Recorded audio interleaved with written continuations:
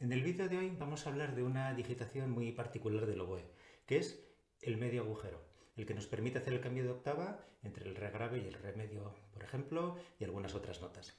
¿Qué tiene de particular esta posición?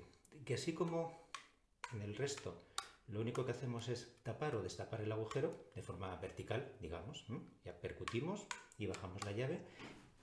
En esta tenemos que girarlo, con lo que el movimiento es más elástico, pero también más impreciso. Si simplemente quiero hacer si la, es muy sencillo, es muy fácil de ver, que el dedo baja como si pulsara la tecla de un piano. En cambio, aquí tenemos un movimiento, ya veis que el dedo debe girar sobre sí mismo, a toda costa debéis evitar desplazamientos. No sé ni hacerlo, pero lo he visto en clase. No se debe deslizar, tampoco levantar. Es un movimiento de eje, digamos. La mano gira, el dedo gira sobre un eje y destapa el agujero. ¿Qué ocurre? Que si no lo hacemos con la suficiente velocidad,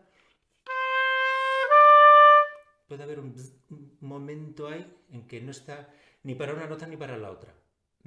O también puede ocurrir que sí, que lo movamos con la velocidad que le corresponde, pero al pretender hacerlo a la vez que el resto de los dedos, llega un poco tarde. Aquí no lo ha ocurrido, que hay una nota intermedia ahí que no es ni un do ni es un re, en realidad es un re grave, porque el medio agujero se ha abierto tarde.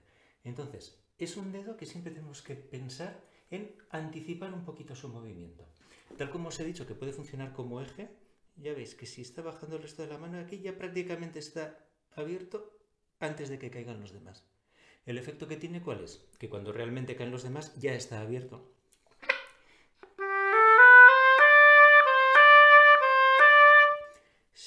Aquí no tenemos una cámara súper lenta, pero si la tuviéramos, ¿qué oiríamos?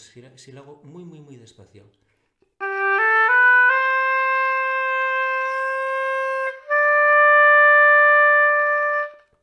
Al anticipar hay un momento que ya estoy preparando el re, que al oído simplemente vamos a percibir como do, re, limpio.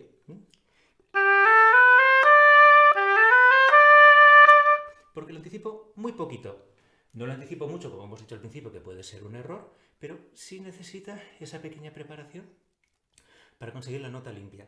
Y lo que nos delata, lo que nos indica que tenemos que hacer este trabajo es si al tocar cualquier nota con el medio agujero abierto, oímos un sonido. Ahí es que nuestro dedo ha ido tarde.